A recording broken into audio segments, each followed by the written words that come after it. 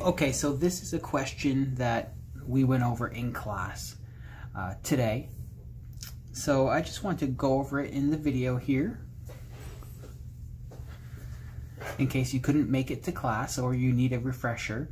So problem 3.7 essentially is just asking us to diagram Mendel's dihybrid cross involving round and yellow peas to peas that are wrinkled and green. So these are homozygous true breeding plants.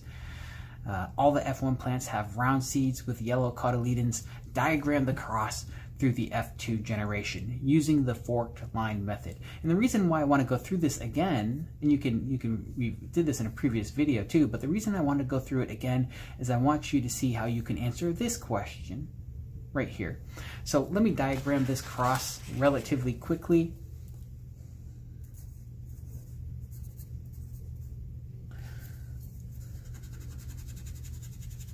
Helps if I don't make any mistakes. So yellow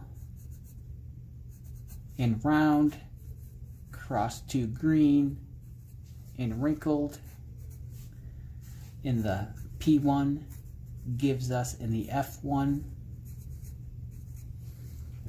all yellow and round. I could put the phenotypes in.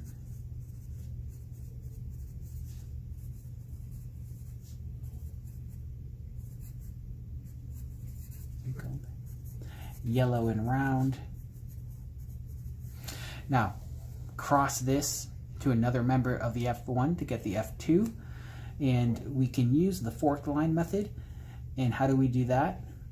Well, we take one character at a time,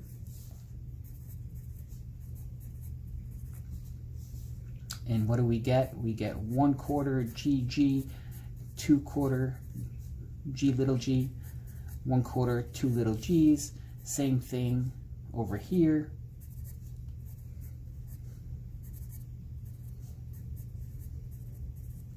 Now we combine these, right, to get the F2 genotypic and phenotypic ratio. How do we do that? Just like this.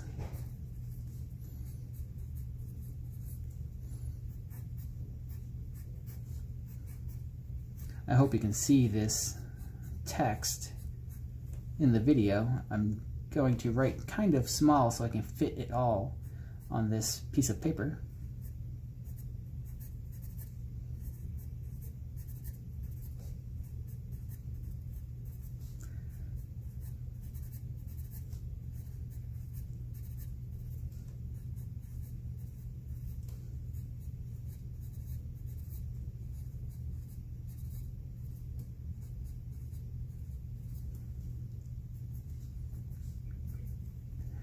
So multiply these across.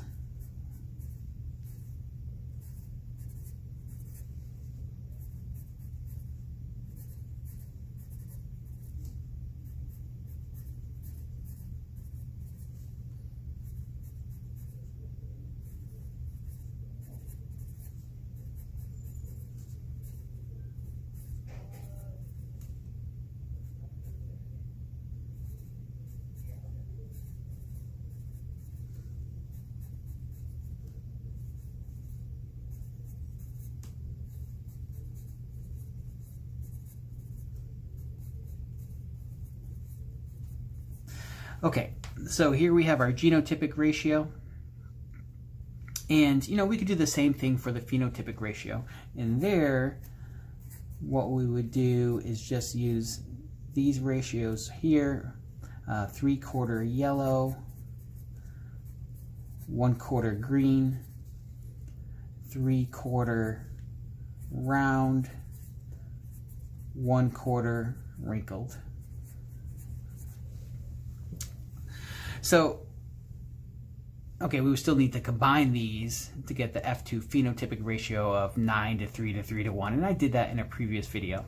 But to answer this question right here, we just need the genotypic ratio. So this question right here, based on the preceding cross, what is the probability that an organism in the F2 generation will have round seeds and green cotyledons and be true breeding.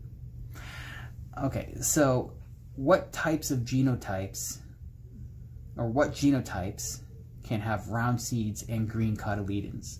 So round seeds, round is dominant, so they have to have at least one big W. So both of these genotypes can have round seeds. This one, that's wrinkled. So what about green cotyledons? Only one genotype can have green cotyledons. 2 little g's, right? So both of these genotypes would be of a plant that, you know, is from a round seed and has a green cotyledon. So the question, however, says, you know, it has to be true breeding, right? So only one of these genotypes is true breeding. This one up here, true breeding, is homozygous. So homozygous for both pairs of alleles. So the question is asking us, essentially, what is the probability that an organism in the F2 generation has this genotype? 2 big W's, 2 little g's. So to figure that out, we just need to go to our F2 genotypic ratio here and look for the ratio that has 2 big W's, or for the genotype that has 2 big W's and 2 little g's. So we see right here, 2 big W's, 2 little g's. So this is the answer.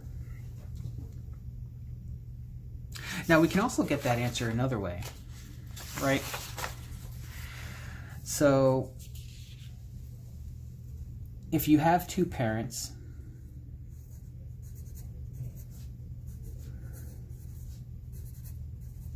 that have this genotype, and you want to know what proportion of their offspring will have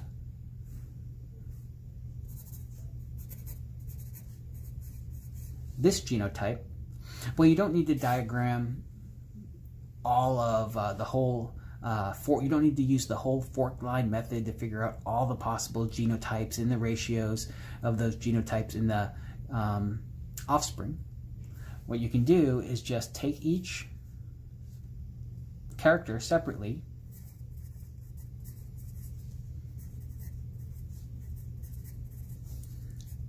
just figure out the ratios for those characters separately. And I have this memorized, but you could use a Punnett square if you don't have these ratios memorized. Focus in on the genotypes you're interested in. So we want offspring that have these 2 little g's and offspring that have these 2 big W's. Multiply those together.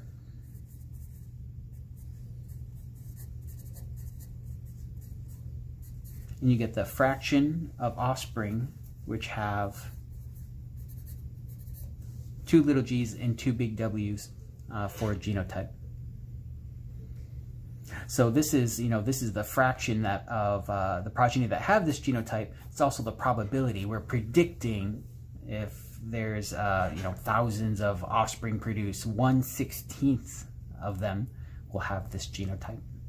So that's a shortcut you can use to answer these types of questions right here. You don't have to do the whole F2 cross and figure out every genotype that's possible in the ratio, the fraction of that genotype in the group of offspring. You can just zone in on the genotype you want, multiply these together, and then get the fraction you're interested in.